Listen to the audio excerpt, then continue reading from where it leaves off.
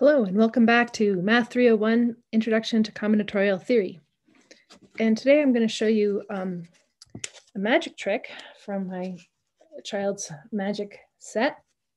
And the idea is that you ask somebody to pick a number between 1 and 60. And then you show them these 6 panels. Each of these panels has 30 numbers written on it. And you ask them to tell you which panels it's on.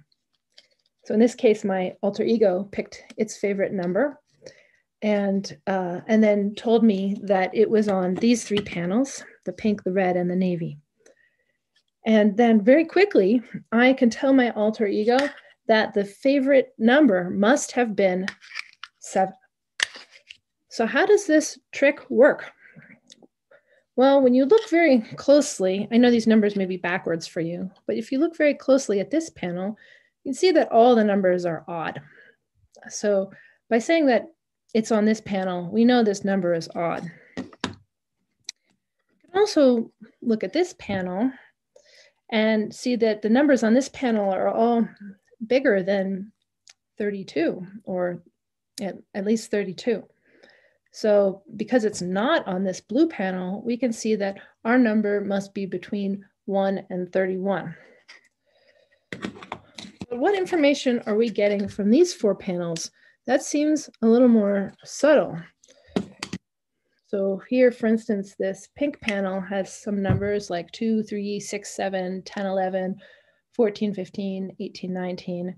So we have to think about what pattern is going on with those numbers and how are these 6 panels enough to narrow down a number between 1 and 60. So after some reflection, you might think, all right, 6 panels, and to be in or off of each panel, that's 2 to the 6 choices. And 2 to the 6 is 64, which is even more than 60. So it's conceivable that there could be enough information on these panels to tell you to uniquely identify a number. So we started with this navy blue panel, and we're going to think about this in terms of a binary tree.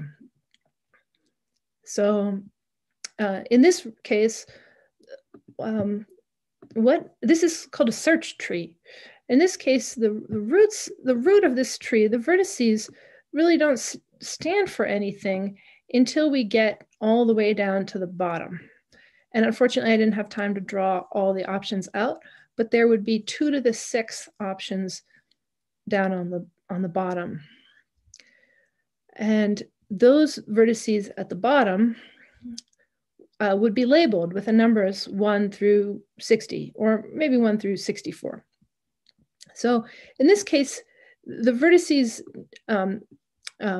this is called the root. It's at the very top. And it basically represents a state of no information. And once we move into this, saying that we're on the navy panel, that gave us some information. It gave us that the number we're aiming for is odd. Whereas if we'd gone off the other way, it would have been even. So let's now look at this red panel a little bit more closely and try to think about what's going on with the numbers on this panel. So those numbers are 2, 3, 6, 7, 10, 11. So what's going on here? We're getting pairs of numbers, and then we're skipping 2 numbers, and then pairs of numbers, and then skipping 2 numbers. And so that lets us know that we should maybe think about looking at these numbers mod 4. And when you look at all of these numbers mod 4, you can see that the even ones are all 2 mod 4, because when you divide them by 4, they leave a remainder of 2, and the odd ones are all 3 mod 4.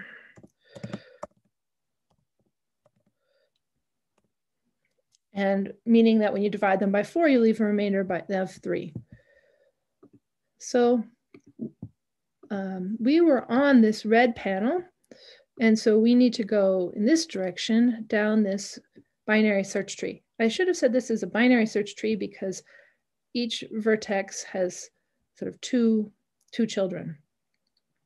And what makes it a tree, we'll talk more about that later, but it's a tree because these vertices never make cycles with each other.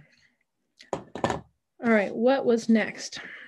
Oh no, I got them out of order. I think the pink one was next.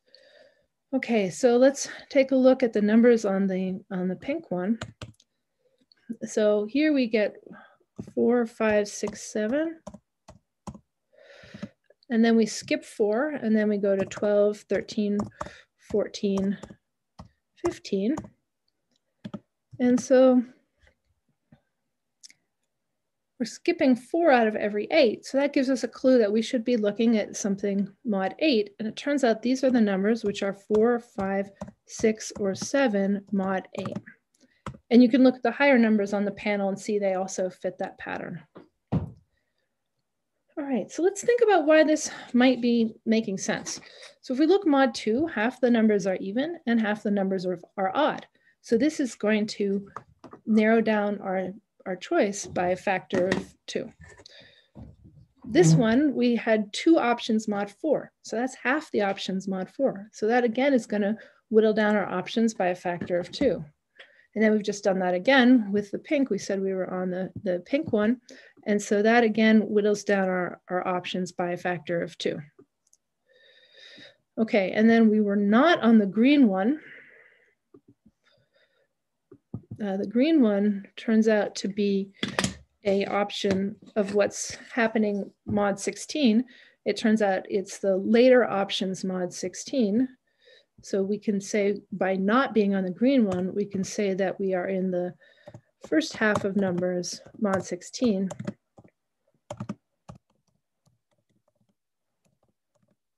That means one of the smaller numbers mod 16.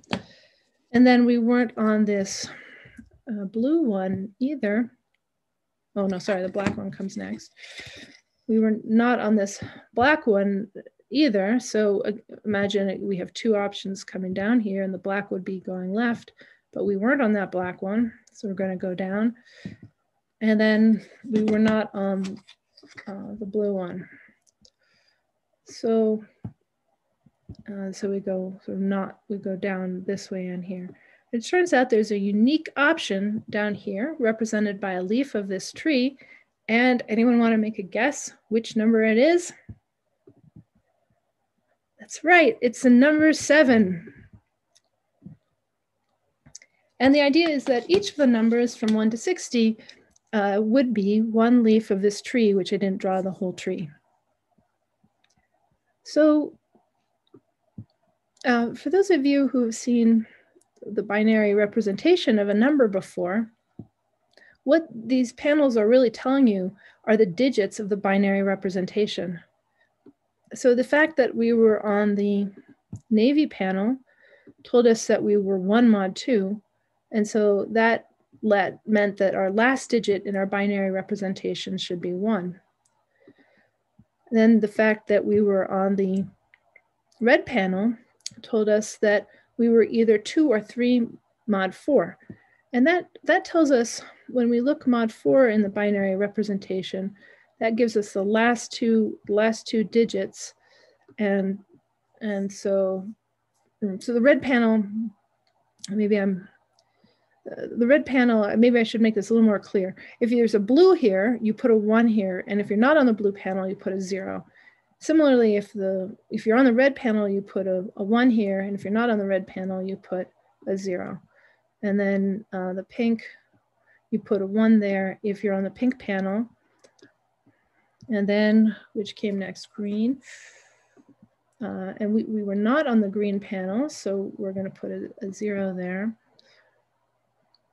We weren't on any of the other panels, so we're going to put a 0, 0, 0. Those stand for the black panel not being on that and the blue panel not being on that. And so this is the binary representation of my number. And so working this out in regular form, we know that this counts for the number 1. This digit represents the number 2. This digit represents the number 4. And then I added 0 copies of 8, 0 copies of 16, and 0 copies of 32. And so altogether, that is the number 7. So this was a fun magic trick for my kids, but it represents a really important aspect of trees that we're going to be covering in chapter 9. The idea is that anytime you want to do a search algorithm, it is absolutely fastest to do this in terms of a binary tree where you split the options, half of them going one way and half of them going the other. And so any kind of alphabetization algorithm or sorting algorithm uses these binary trees.